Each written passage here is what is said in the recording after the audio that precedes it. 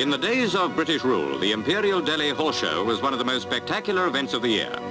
Suspended in 1942 because of the war, it has been revived this year on the initiative of the Indian Army with a very varied program and not confined to horses either. There's a camel or two thrown in for good measure.